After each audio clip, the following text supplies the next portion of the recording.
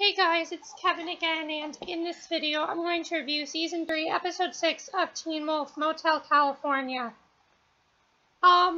This was kind of a part 2 of what happened last week, and I do think it was really cool the way they did it. It's like a part 1, part 2 episode, and this was definitely part 2, and this one really was amazing. We found out so much, and so much happened. And, it was just really amazing. Especially the main plot. I mean, just wow.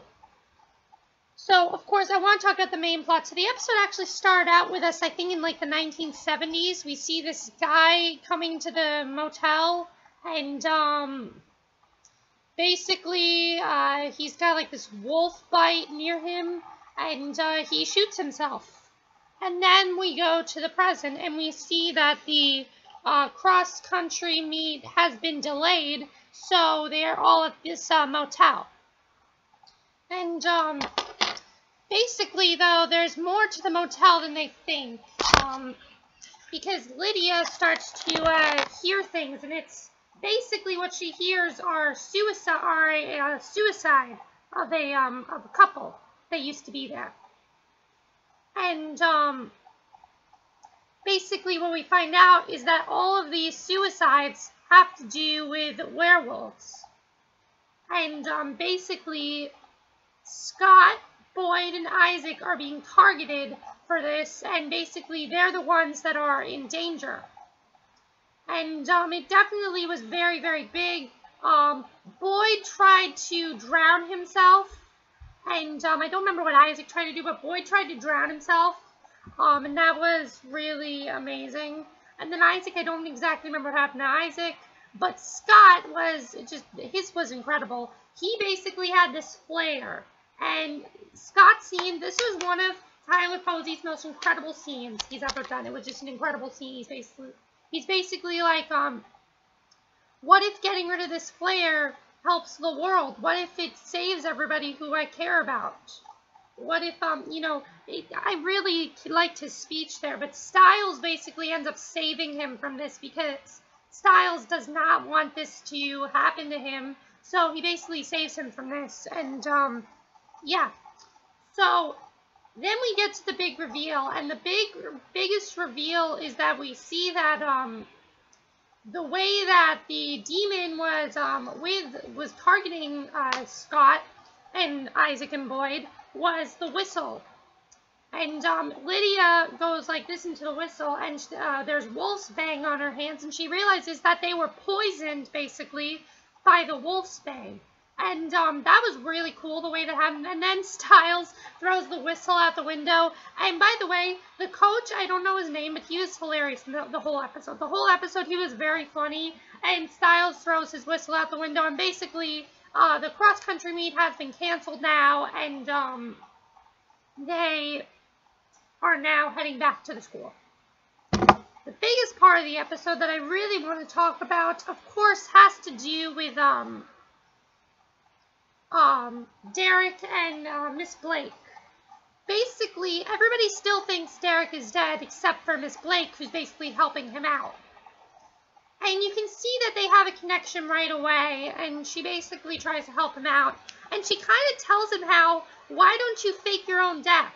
And she wants him to fake his own death, and she tells him about all the stories where somebody faked their own death. She points out things like Les Miserables. She points out A Tale of Two Cities, and Romeo and Juliet, and she asks him if he should, and she tells him, why don't you fake your own death? And basically, in the heat of the moment, they start to kiss. And then they have sex. And basically, Derek and Miss Blake are just very cute together. I'm very happy that they got a love interest for Derek because he really does deserve one, and I'm very happy that they have one. And it's definitely going to be very interesting to see what happens. You know, I'm trying to figure out if anybody's going to find out about the two of them. I have a feeling someone's going to find out. So yeah, that's pretty much what happened with them.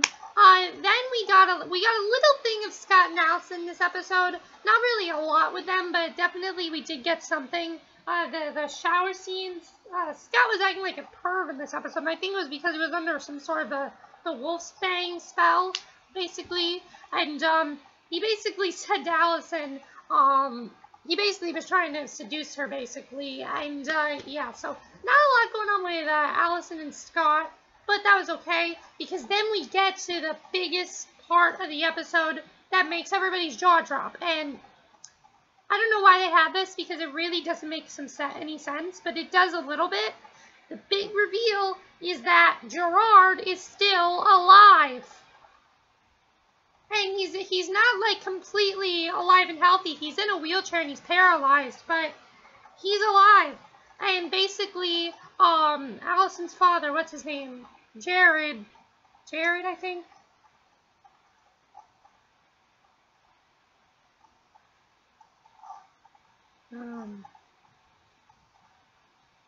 Yeah, Gerard, basically, is that his name?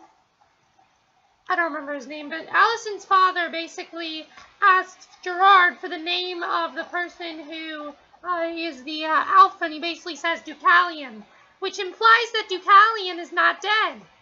And are they just going to keep everyone on the show? I mean, I knew they couldn't let Deucallion die, so what's going to happen now? I don't know.